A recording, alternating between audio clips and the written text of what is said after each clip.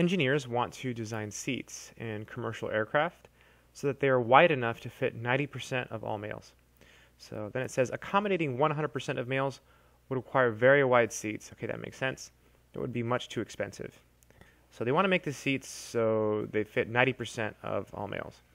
Men have hip breadths, okay, that are normally distributed with the mean of 14.2.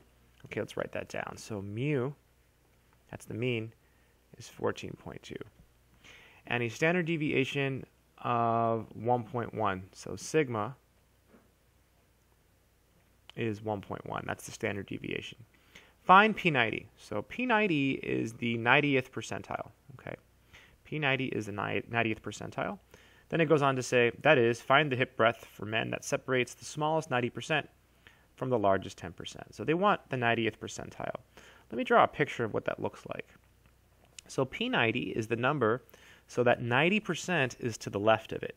Okay, so that means it's got to be over here somewhere. So this is P90, and then 90% of the area is over here. That's what P90 means. Okay, so P90 is the number so that 90% is to the left. So in decimal form, this means the area is 0.90. So to find P90, we'll go into StatCrunch, and we'll use the normal calculator. So the probability that x is less than or equal to blank needs to be equal to 90%. So P90 will appear here. Okay, P90 will be the answer that we get here. This is the x value that separates the bottom 90% from the top 10%. Okay, so we'll go to question help, and we'll go to StatCrunch. And it's less than because it's shaded to the left. A cheap trick is you can always just use less than for percentiles. So if it was P50, it'd be the same thing, except you put a 0.5 here where the 0.9 is. All right, so you go to StatCrunch.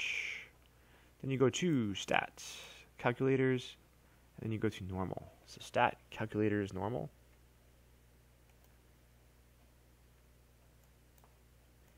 And then we enter the mean. So the mean in this problem was 14.2. The standard deviation is 1.1. And then we're given the area. So that goes in the second box, right? So P90 means 90% is to the left. So we pick less than. When we click compute, the answer should appear in the first box. There it is. There's the answer. How many decimals does it want? 1 decimal, so 15.6 is the answer. So 15.6 is the answer. And that's it.